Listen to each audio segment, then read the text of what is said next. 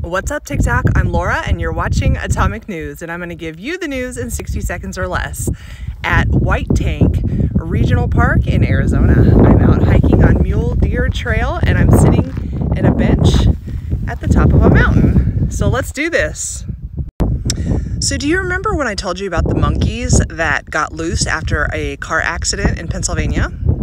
Well, apparently a lady who came in contact with those monkeys is now sick with cold-like symptoms, pink eye, and a cough. I'm still very curious about what they could have possibly been using those monkeys for. How about you? So the Department of Homeland Security has confirmed that there is a credible threat by terrorists to the U.S. electric grid. We've been saying this for years. Hey, do you guys want to know where Shit Show Joe was? While potentially World War III could possibly start at any time? He was getting ice cream.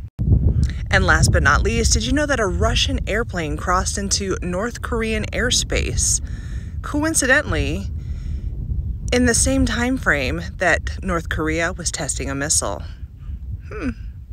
Fishy? I think so.